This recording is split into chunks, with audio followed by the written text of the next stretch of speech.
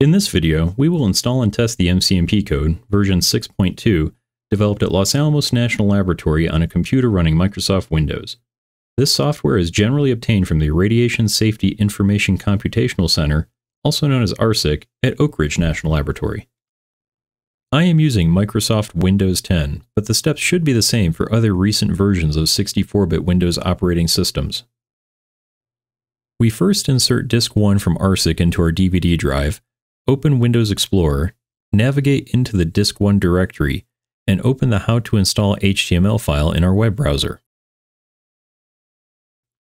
Next, we follow the link to the installation instructions at the top of the page.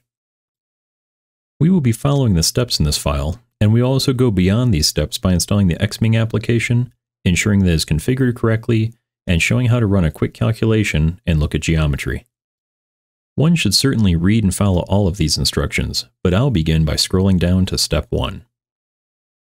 We start by making a directory in our hard drive in a location that we have write permissions for and copying the files and directories from the DVD to it. In my case, this directory is C:\MCNP6.2.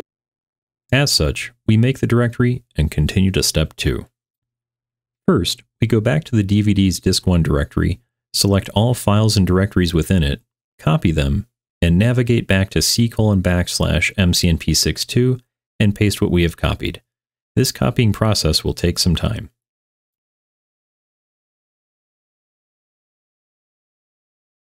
Next, we repeat the process for Disk 2 by ejecting Disk 1, inserting Disk 2, navigating to it, selecting the More Data directory on it, copying the directory, and pasting it into the C:\MCNP6.2 directory.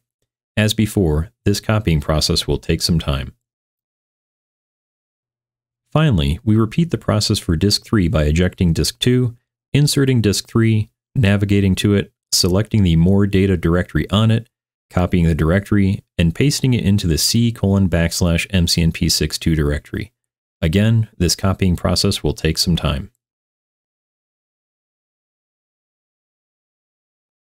At this point, what we have on our hard drive should look like what is listed in the web page we're viewing.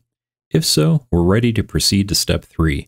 However, to avoid copying everything again in case the installation fails, this is an excellent time to copy the entire MCNP6.2 directory to a temporary backup directory like C:\MCNP6.2_backup.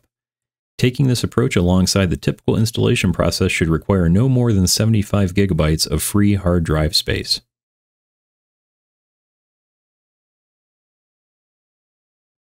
Now, we continue to step 3. We open a command prompt window found by searching for CMD. Once the command prompt is open, navigate to the C:\MCNP6.2 directory, such as using the cd or change directory command. We then run the installation script by typing install_620.bat and pressing the enter key. This is an excellent time to take a short walk, get a coffee, or something else. It is best to not otherwise use the computer during this time to avoid interfering with the installation. Now, we close the command prompt window, which satisfies step 4, and we move to step 5. On the desktop, we double-click on the square blue MCNP6.2 icon, which launches a new command window that is configured to run the MCNP code. Next, we navigate to the C:\MCNP6.2 directory and run the installation tests by typing install_620.bat/test and pressing the enter key. This will again take a while, but the computer can be used for other tasks as long as this window is not closed. When the installation tests are done, we should see results like those shown, with no differences found. If there are differences found, that may be acceptable, but it is up to you to examine the differences to understand whether they are significant, indicating an error, or insignificant, suggesting numerical round-off differences. These differences are rare, but not unheard of. We have now successfully installed the MCNP code and performed typical installation testing. Next, we will do a couple tests usually performed at the outset of each MCNP class that is taught by Los Alamos National Laboratory. Before we begin, we will install the Xming software to let us use the X11-based geometry, tally, and cross-section plotter that comes with MCNP 6.2.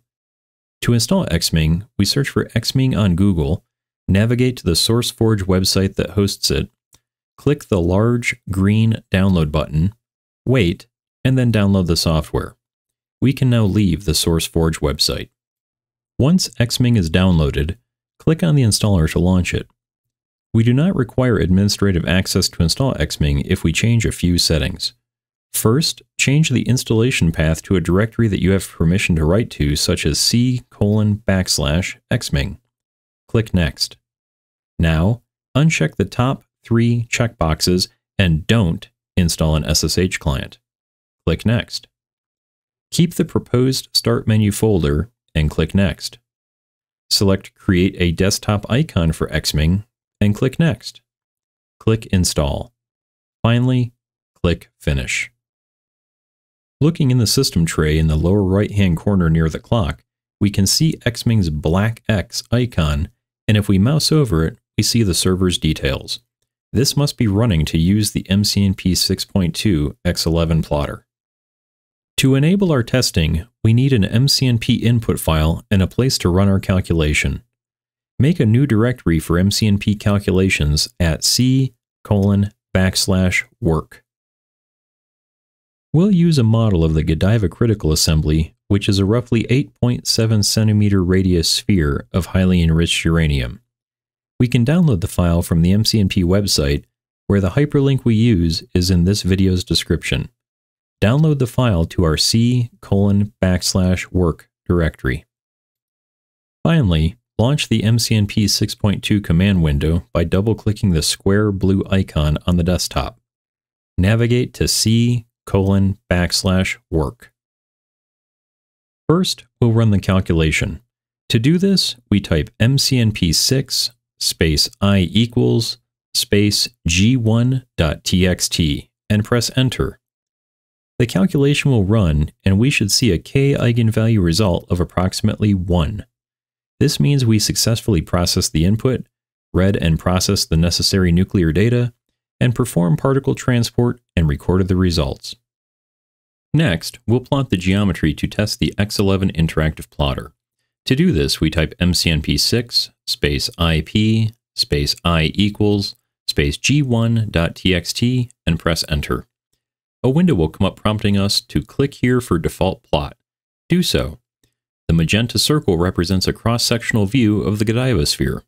Note that if we resize the window, it will appear blank. If this happens, click in the upper left in a region about the size of a postage stamp, and a hidden button here will force the window to redraw.